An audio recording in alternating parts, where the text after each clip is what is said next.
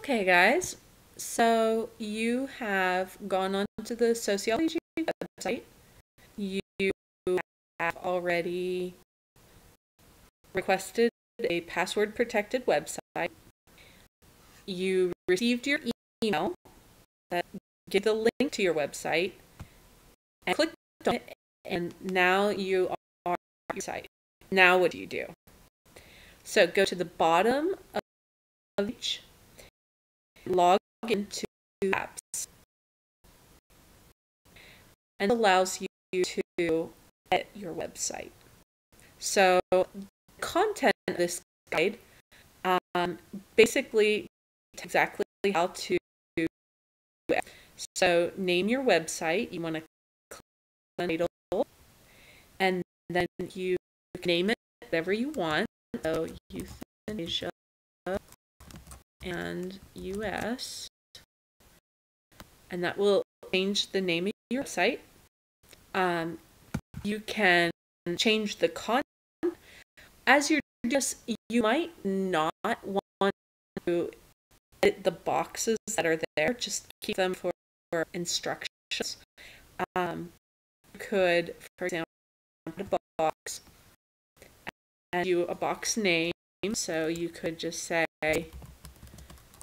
euthanasia as an example. Position, you could have it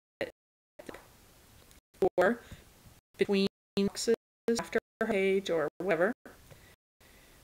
A filling box, just you won't see any borders, so you would see the box name. So I can show you what that will look like. So if I save that, so you see the box name and you see the box, but whenever we view it at the back, so we're in the editing mode, but if you see it as a visitor, which I'll show you in a moment, you see the box. So if I add, so if you want to add text, you just add some HTML rich text, and you can put in anything here. So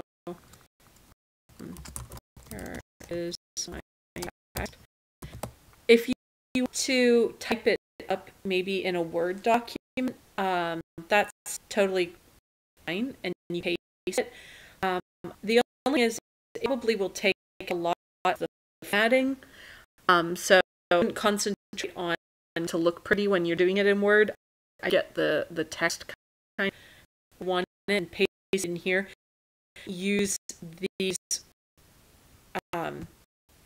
tools in here to make it how you want it. Just make sure it's legible.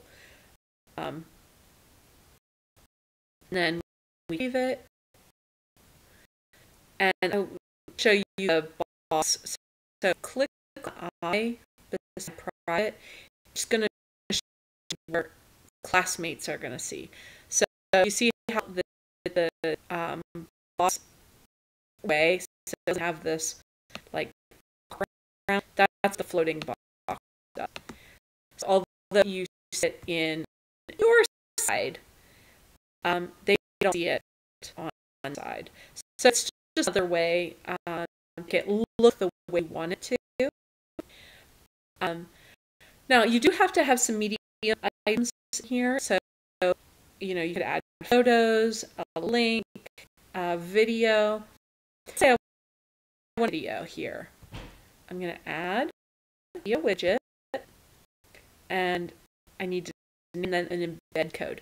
So let's say over on YouTube, a BBC documentary I wanted to add in. What I want to do is go to and embed, and then this is the embed code that we need. So I'm going to copy that out. If I want to start from the they don't need to do it. But if I want to start from maybe, it's in, I can click that button. It will change the embed code a little bit. It would start at the time I did it too. So I have that. to the website. I'm going to name it BD Documentary. I'm going to paste the embed code and my video. So if I add text to this, I can add, and then I can get rich text, and that would be BC documentary, and I can leave it, and then here it is text. Now, if I wanted to edit any of this, say I needed to add or put some, there's a little edit button. It looks like pencil and paper. You can edit it. You could also delete, and if you delete it, it's going to delete the part that is above. Now, in this case, you have an edit button and an edit button here. If I delete this part, it's only going to delete until the next edit button. So I would not be deleting video if I do this.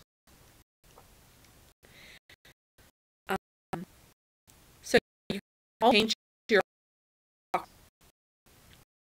If I had an image decided I want to add more, maybe I'd click on the pencil. So it's very light, the gray pencil here, and I can change the documentary.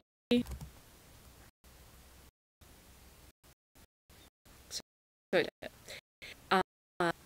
you have on this page our profile. So instruct how to update your profile pic.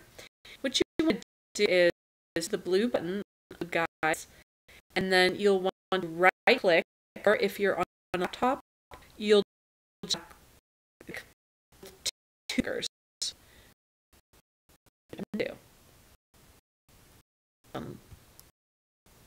Go back and try it again. There we go. And add link tab or open tab. And then go to my picture. It has a little picture. And then under profile image, you can click here and then upload a new profile image. Just make sure that the image is on 5 megabytes. So it basically is going to be for just headshot, the shoulders. So you could crop an image that you have down. Another way to get it to 5 megabytes is to save it in a JPEG, save as a PNG file. That's so once I change that, it's going to update my, it's going to update this picture to include my new picture. If I want to delete this box, you click on delete box, and it's say, hey, do you want to do this? Today, and then you can click, and it'll go away. If you do anything, however, there is no way to retrieve it. Once you delete it, it's deleted. Your pages, and you can add multimedia items, or change the text or whatever you want. You can also change the layout if you wanted. Change the page title. Go to page properties. Change the title to whatever you want. So I could put elderly populations, for example. Save, and it will references. you're not going to be able to get the hanging indent thing. It just do that. So I would just let it be. Just put references and just let it without the hanging indent.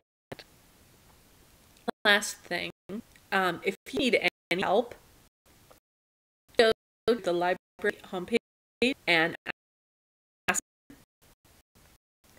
We're there from you from 8 till 9 at night, Monday through Thursday, 8 to 6 on Friday, and Saturday 10 to 4. If you click on the librarian and tell them that you're working on biology, right? The guides, and that you help you. Guys, good luck.